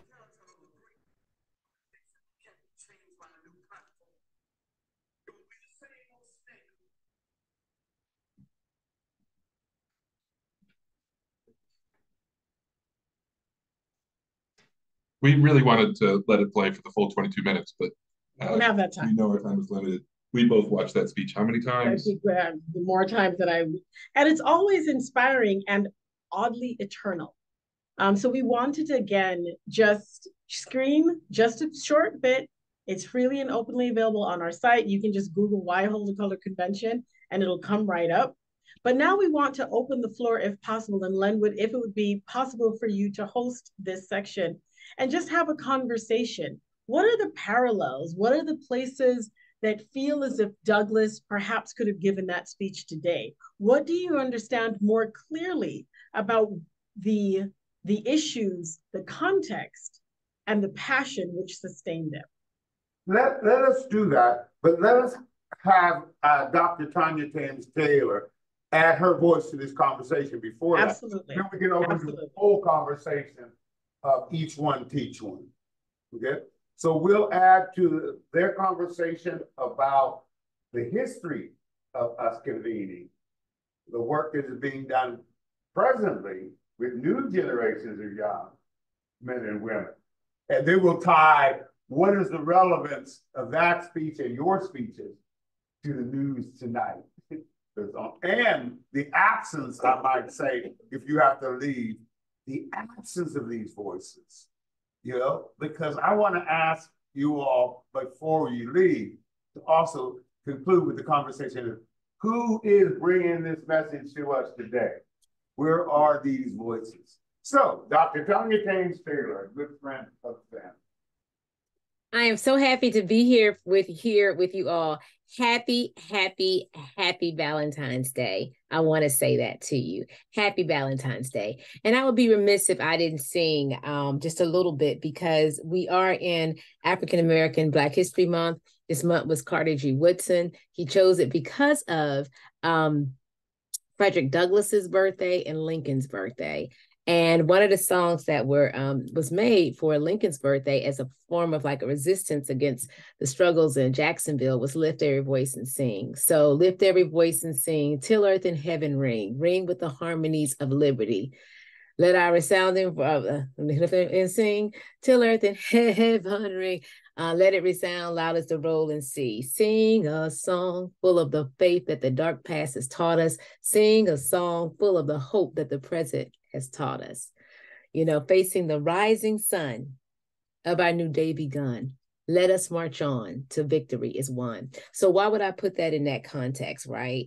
Because right now, when we sort of look at, you know, facing the rising sun, that was something that Douglass really, it really is symbolic of his life. And if we, that some rising sun that comes up every day, right, that moves in every day, it means that the legacy that is being planted is continuing to move. So my task was to talk about the Frederick Douglass Institute, which I love. And what I'm going to do is I'm going to actually sort of share, and I'm going to basically, again, keep this to a few minutes because I know we got some conversation that we want to have. So first of all, I want to do is I want to give a shout to his wife, which is Anna Murray Douglass. Anna Murray Douglass. We would not have a Frederick Douglass if there was no Anna Murray Douglass. All right. This shows the relationship between free Black people and enslaved people. And so I cannot have a conversation in good consciousness because she held it down. When Frederick Douglass, Linwood, you mentioned earlier, when he went overseas, when he was in Ireland and in the UK for nearly 2 years, it was Anna Murray Douglass who took care of 4 children that they had at the house. So shout out to Anna Murray Douglass. All right. And so again, she helps to shape Frederick Douglass in profound ways. So again, I'm centering her and I'm lifting her name. The next thing that I would like to do is I want to show you something.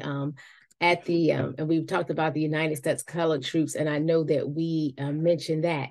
So this is at Frederick Douglass at the Westchester University. We have a statue of Douglass, and around that statue we have benches, right? So the first bench was the day that we dedicated the Frederick Douglass statue.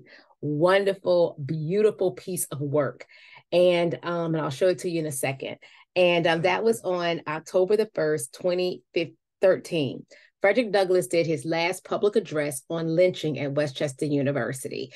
And voila, 10 years later, I tried to recreate the look, right? Okay, as we celebrated a decade of the statue at Frederick Douglass. And what I would like to say is we have two statues in Chester County.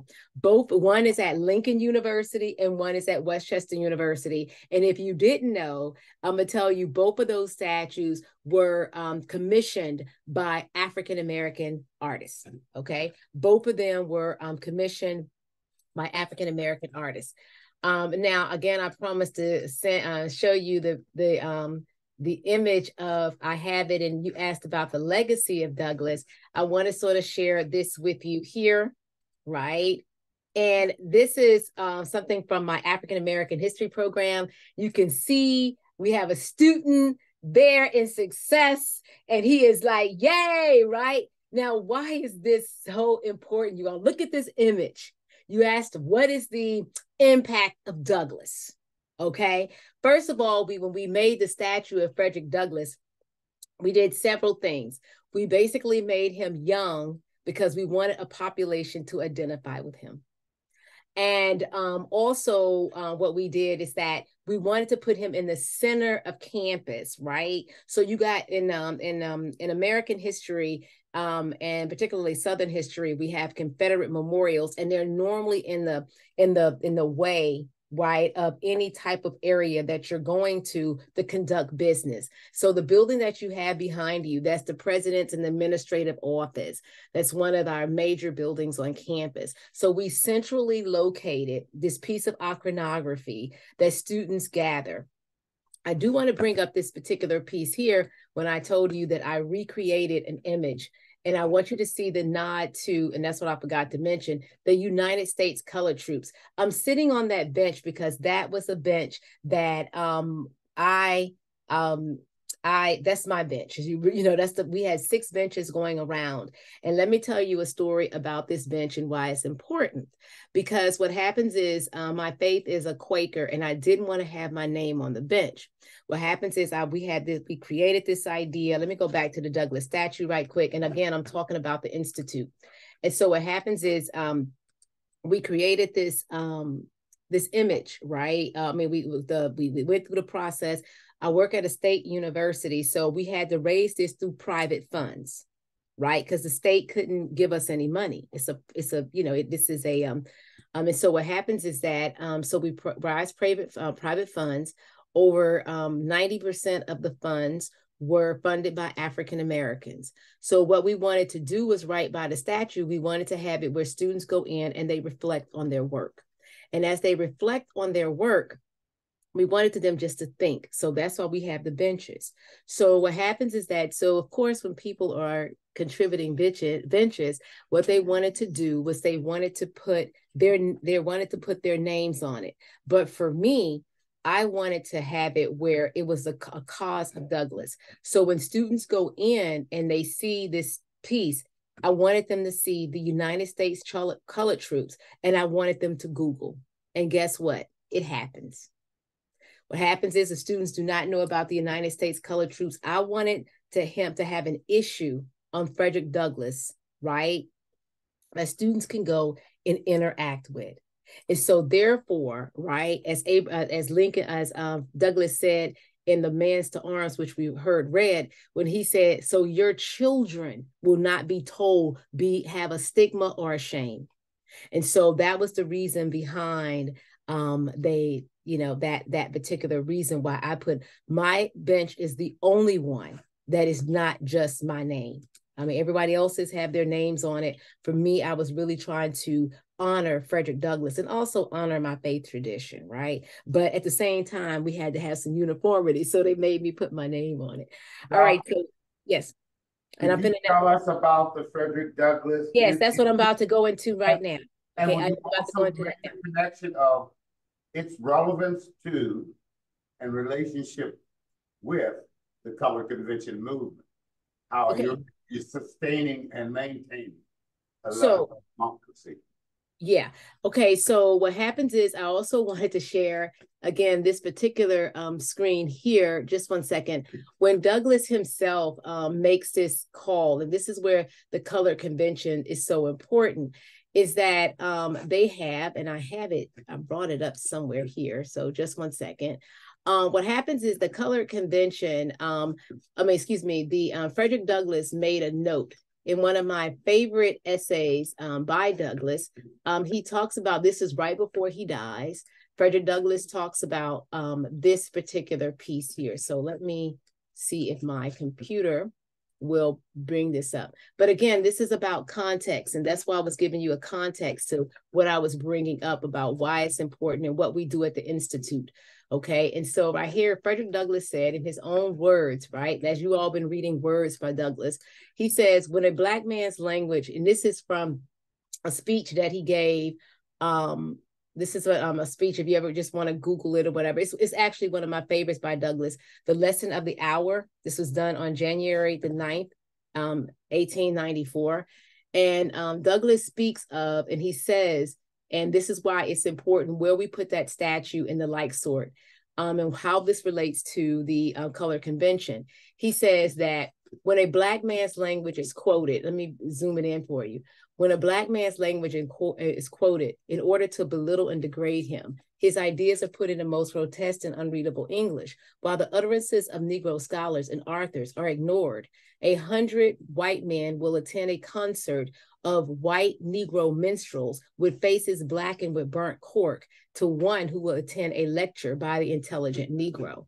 And so it's that piece there, why we put the statue where we did, right? We also, you can see what Douglass is actually doing. It's this level of dignity, right? About understanding not only the pieces of iconography, because remember, Frederick Douglass is the most photographed American in the 19th century, but then also the importance of the words that we use and what they convey. And so that's how it relates to the color convention. And again, how and why he wrote so much. Right? Because remember, at first it was said that they thought that he was basically a puppet that somebody else was writing for him. And so he basically made sure to solidify his relationship to, documents. Now, I want to go here because I want to share this piece, and then we can then take it up for question and answers. So one of the pieces that we have at the PASHE system, the Pennsylvania State System of Higher Education, is the Frederick Douglass Institute.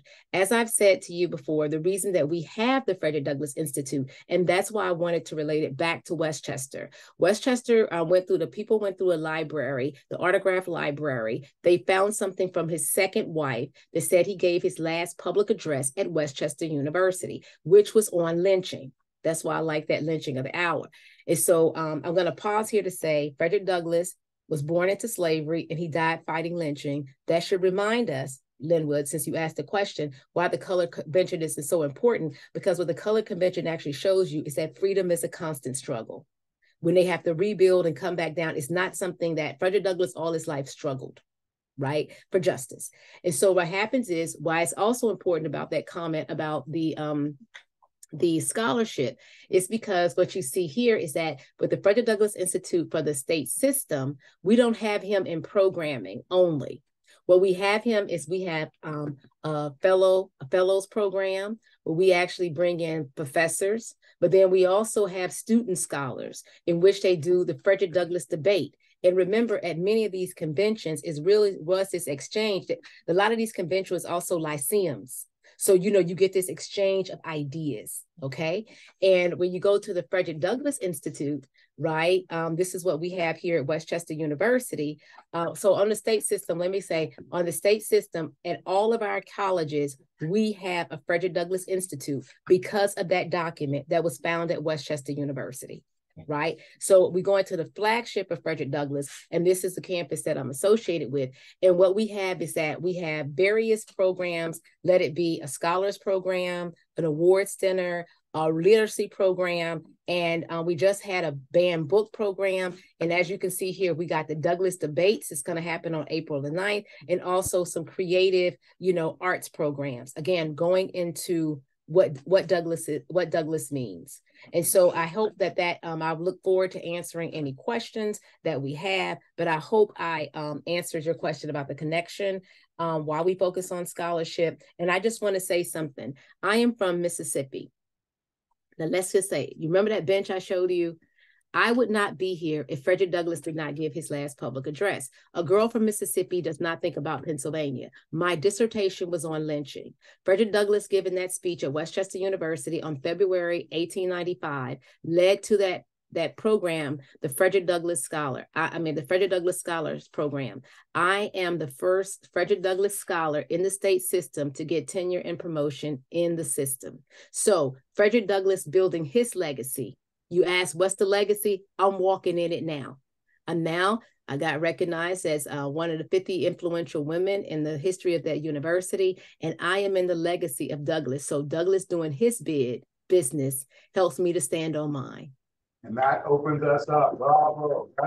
Bravo. That opens us up to dialogue, both in the chat room and in the room, about the relevance of the work of the Institute, the relevance of the color convention movement, and most importantly, the relevance of the speeches that the Reader's Theater and that the scribe presented to the conversations that face us in this really important year where democracy is on stake. So we'll take some questions from the chat room first, if you don't mind.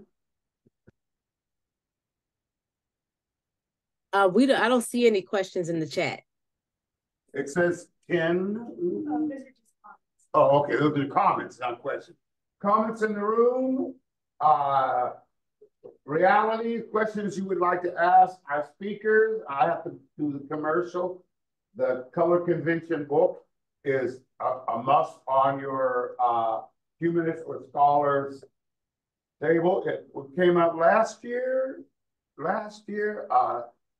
Our own Thomas Morris Chester was one of the secretaries of the Color Convention movement in Pittsburgh, and also again in Philadelphia, and the long list of incredible men and women who were speakers, presenters, and antagonists, as in Frederick Douglass, agitate.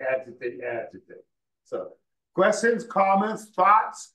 And I'll also ask our colleagues from the Color Convention to tell us about some of their programs coming up and some of the things that we can participate before we see each other again. Absolutely, absolutely. But Barry, I do want to, can I acknowledge Barry's comment, because he is a person. Barry said, and we thank you, Barry. He said, thank you all presenters for an engaging, enlightening conversation. Happy Valentine's Day. Happy Frederick Douglass' birthday and Lydia Hamilton Smith. And so we recognize and we thank you for writing that comment, Barry. Thank you. Denise? Absolutely. Thank you for that really, really warm and beautiful presentation, Dr. Taylor. I really, really enjoyed that. And thanks again, Lenwood, for the invitation. I am going to hand this part over to Jim, because he has some very, very exciting news just before, in terms of what we've managed to get accomplished with our transcription project today. So you guys are getting this hot off the press, like literally he just pulled it up on his phone, Ledwood. And so you're going to learn just how much work has been accomplished by people who are as invested as everyone in these rooms that we're sitting in not just preserving Black history, but bringing the themes, the topics, the people forward into this contemporary moment. And so as you guys know, we had our Douglass Day, our yearly this is the 8th annual Douglass Day celebration, just before we rushed over here to join you guys. You graciously made space for us.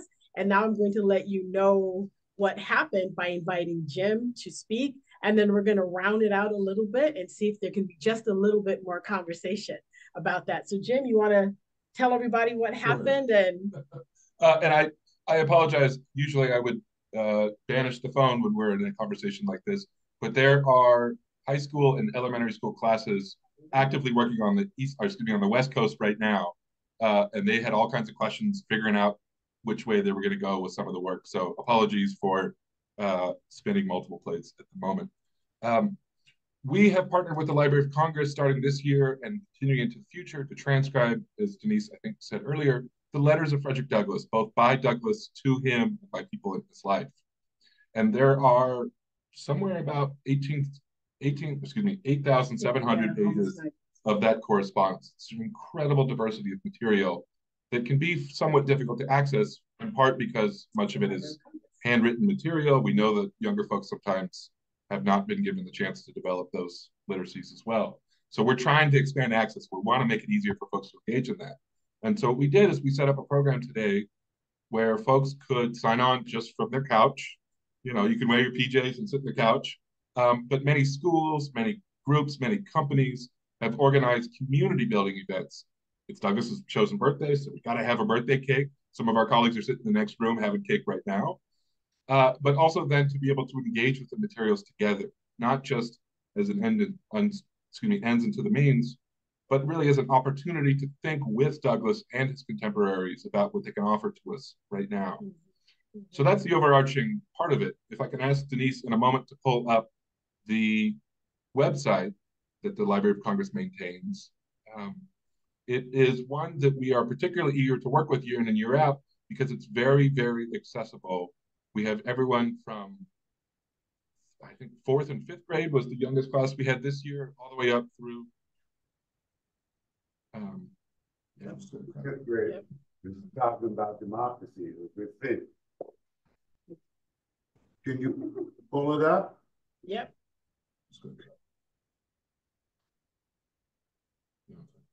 Yep. Actually, what? Sorry, we're a little bit driving together here. If you go to douglasday.org. We're having technology problems. Those of you who are our virtual audience, the gremlin hunts me. Oh. Denise is going to pull up. We'll do a kind of quick walking tour, if you will, with you in a moment. So Denise, are we sharing the screen right now? We cannot yet, but we can do that right now. If we might so be permitted, we can walk you through just a quick way to get to the materials that we can talk about. And so what Denise is pulling up right now is our website, which we maintain for this event, douglasday.org, which you can also find by Googling, but douglasday.org is the address. You can watch, we did a 3-hour live stream broadcast from 12 to 3 p.m. today. That's still on YouTube on our channel. You're welcome to watch that for a much more extensive account, including with the curator, Adrienne Cannon at the Library of Congress, showing us Douglass's letters with Ida B. Wells Barnett, really kind of amazing, rich materials. But you'll also find this very large link here that says transcribe the Douglass letters. Yes, please. And that's going to take you over to the Library of Congress website. And if you scroll down the page a little bit, you'll see there's all kinds of explanatory text. And I think the part that I might show you, along with all of this material down below, is that you can find fairly easily, scroll down to these pages here. These are the actual digitized materials that you can read and help to transcribe. And as you can see from these numbers on the page there, there's been about 7,500 pages already done just since noon today. So a lot of people have been working really, really hard. And let me say just very quickly, when people help to transcribe and then review and approve these materials, these go right into the Library of Congress's website, but also their permanent collections, right? This, when we talk about changing history, we can talk about it in the larger sense. This is it in a very tangible, concrete sense. What we transcribe goes directly into changing the historical record. So let me explain how that can work. And I'm going to do it very, very quickly just for reasons of time. I know it's getting late. If you go to our site, we have web pages dedicated to extensive resources for doing it on your own, for organizing it into a community event, or if you have relationships with classrooms, as many of us do, if you're a teacher or otherwise, we have lots of amazing curriculum that Denise and some of her colleagues have developed as well. I can't say enough about how rich that material is. So if, especially as we get to the end of these materials, maybe scroll up to the part at the very top and click on Not Started. And if you scroll down, these are going to be all the pages where people have not yet begun to transcribe. We had the awful problem today of too many people trying to crowd around these documents together.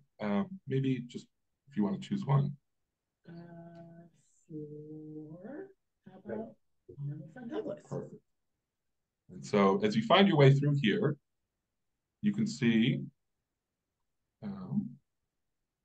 maybe scroll down all the way. Let's find one with a little bit of white space left.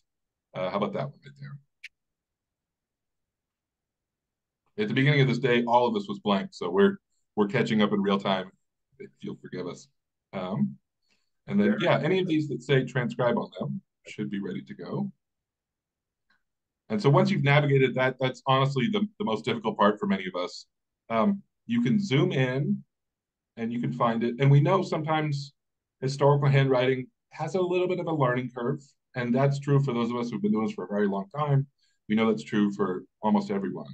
And so what we suggest when you do this is you can see the full extent of the instructions on the right-hand side of the page in that text box, which they say, go ahead, start typing, you got this. And there's lots of more detail and references if you need as well, but really they want it just to be able to take what you see on the left, type it on the right. It's really, hopefully, that simple. And you just start at the top and work your way down. And what we really want to emphasize is that this is a collaborative effort. This is a community effort. And so every piece counts. If you have 2 minutes and then you have to run off to catch the bus or go to work or pick somebody up, that makes a difference. If you have an hour after dinner and you really want to immerse yourself, that's even more fun. That also makes a huge difference. And so we won't get into the live transcription right now, but that's effectively how it works. What I will say, just as a last part, and then we can open it up for any questions you might have, is that on the Library of Congress site, there's 2 ways to participate. There's doing this transcription, but then if Denise goes back up to clicks review, it's a 2-part process. We do a first transcription, and then another person will come in, and they will help to double check that that work is accurate, because we want to get this right out of due respect to both Douglass and the importance of these materials. And so if you click on any of these, what you're going to find is that somebody else already went in and did the work, which you see on the right here. And so if we were of a mind to take on the reviewing part, which is really an important part of the process, right? It's easy just to jot some things down, but we want to get it right. And that takes time. And we know that we all want to get it right out of full respect for Douglass. And so what we can do is compare the left and the right. And then as we go through and do that, we'll be able to log in. And then normally just below the text box on the right, we'll see a button that says, I approve this transcription, or I think it needs more time, and you can go through and actually make changes to the document there. So, Jim, I have the unpleasant task of drawing us to a close. Beautiful. When there's so much more that we could have a conversation. I'd like to thank Frank Healy and the Narcisse Theater Company for providing the dynamic readers. I'd like to thank the Frederick Douglass Institute and the Color Convention for drawing. We had no king, but we had lots of presents. Please put your email address in the chat so we can be sure to send you the link for this. And we will also include Representative Justin Fleming's closing remarks, which are built upon Frederick Douglass's agitate, agitate, agitate, and an invitation to remind us to turn our kitchen tables and our dining room tables into voter registration desks in the months to come. So a lot packed into 2 hours. Thank you very, very, very much. Thank all of you who came to us via virtual. You know, I always say that I've been in theater since age 5, and I always peek through the curtains to make sure that somebody showed up in the audience. So I don't take you for granted, both virtual and live. And of course, we thank the McCormick Riverfront Library, Thomas Morris Chester collection.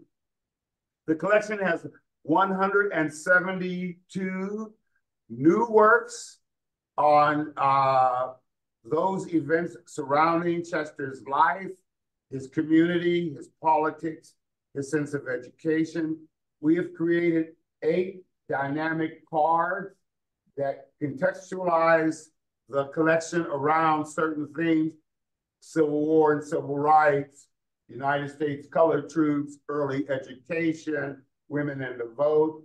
You can get those online at Dauphin County Library System.org, DCLS.org. And please go on the color convention and the Frederick Douglass. We will see you again in April in our next session, where we are going to take up the work of Maud Coleman in 1919 and 1920 as the 19th Amendment and the right for women to vote was passed, but the movement for Black women and the vote began. So these conversations are important to us in this year of animating democracy, and we will hope you stay with us, and we thank the library. And of course, always. We have access to their email. I had a bunch of comments and questions, but I'll do that. We'll make sure you have access to their emails, and that we'll also make sure that all those, both present and virtual, receive this link and Representative Fleming's very important invitation for you to turn your Sunday dinner into a voter registration conversation. So until then, I thank you. God be with you. Thank you. Thank you. Happy Valentine's Day. Happy Douglass Day and happy Black History Month. I know you're out there. Thank you, Barry. I know you're out there. Thank you, Kaz. I know you're out there.